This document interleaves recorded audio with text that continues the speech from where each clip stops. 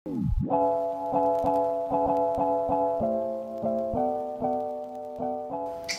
guys, as you guys know, Skin Dewi akan launching another new product. Sebenarnya produk ini tuh udah nggak asing lagi for some of you, especially for all of you acne warriors.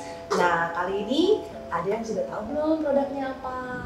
Drum rolls, and you guessed it right, it's Thyme Blemish Gel. Nah, aku tahu nih banyak banget teman-teman yang sudah menunggu this new and improved version of Thyme Blemish Gel. So why create Thyme Blemish Gel? And as you guys know, Skin Dewi itu belum ada spot treatment for jerawat. So I want to create something yang tentunya tidak harsh on your skin.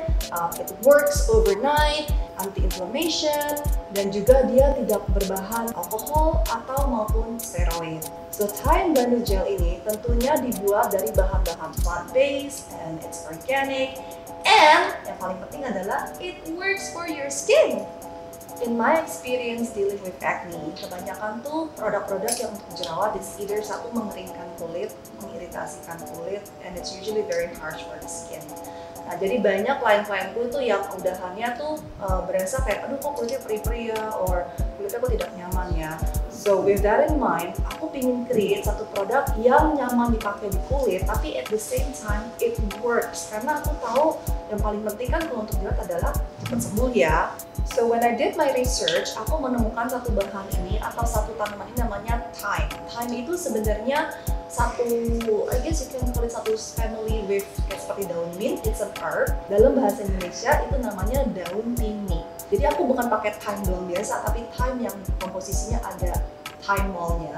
Thymol ini dia tuh sudah ada researchnya yang menyatakan bahwa dia tuh it's so good for antibakterial, terutama terhadap acne. Problem is, aku cuma satu masalah, wanginya thymol ini, wah ya gitulah ya teman-teman tahu ya. Kadang wangi-wangi tanaman itu sangat-sangat strong banget. Nah, jadi PR-ku yang kedua adalah bagaimana caranya memformulasikan produk ini supaya masih bisa ditoleransi juga, dan juga bagaimana supaya dia lebih cepat lagi bekerjanya. So the next step comes Jerman chamomile. Nah, untuk Jerman chamomile aku more specifically menggunakan yang ekstrak dari CO2. CO2 itu carbon dioxide. Ekstrak Jerman chamomile ini dia itu hebatnya apa? Dia mengandung both sides of Jerman chamomile, yaitu bisabolol dan matricin.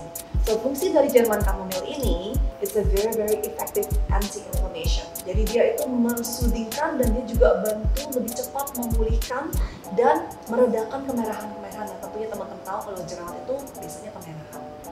Nah, selanjutnya juga aku menggunakan satu bahan namanya fucoidan. Fucoidan is basically an algae atau bisa dibilang seaweed lah ya, kayak rumput laut semacamnya. Dan fucoidan ini kalau kalian research kan itu banyak banget amazing effects-nya.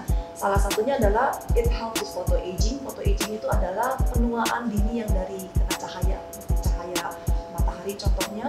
Tapi selain dari itu yang lebih wow-nya lagi dari fucoidan adalah dia itu mempercepat wound healing. Nah, seperti teman-teman tahu, kalau orang jerawatan itu ada lukanya kan. Nah, lukanya itu biasanya lama kan, kadang bisa seminggu, 2 minggu baru sembuh. Amazingnya dengan Thyme Blemish Gel ini dari komposisi yang aku formulasikan, semuanya ini tuh bantu mempercepat proses penyembuhannya. Umumnya orang yang struggling dengan jerawat itu bukan cuma struggling dengan jerawatnya doang, tetapi strugglingnya setelahnya juga, yaitu healing prosesnya atau bekas lukanya. Now, with this Thyme Blemish Gel, bahan-bahan komposisi yang aku sudah masukkan itu mempercepat dan mempermudah proses healingnya ini loh, supaya jadi nanti dia tuh nggak menjadi big ugly scar yang akhirnya tuh lama banget sembuhnya. Last but not least, tentunya ada satu bahan lagi which is called phytosphingosine.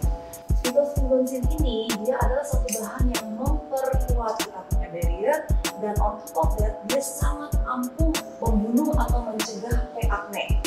So phytosphingosine ini it's so powerful, it gives another level of kick ke Thyme Blemish Gel yang tadi itu. Karena before that aku udah eksperimen si Thyme Blemish Gel ini without the phytosphingosine.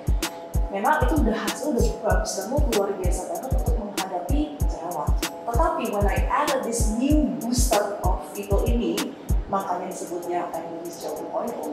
Itu hasil tuh wow banget, it was amazing. So I'm excited to release this new product akhirnya ke teman-teman semua. So Thyme Blemish Gel ini bisa digunakan for all types of acne, mulai dari yang merah, gede, beruntusan, kecil, you name it. Cara pakainya gimana? Like I said, tinggal ditotolin aja di bagian yang ada jerawatnya.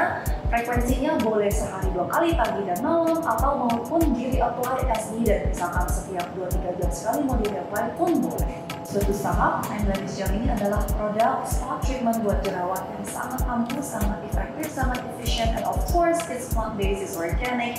It's not harsh for you, dia tidak mengandung alkohol, dia tidak mengandung steroid, tapi at the same time masih nggak kalah ampuhnya. Dan yang paling hebatnya lagi, dia itu bisa menyembuhkan dan menghealing at the same time supaya reduce the chances of scarring itu lebih tinggi. So to all of you acne warriors out there, it's time to heal your way to freedom!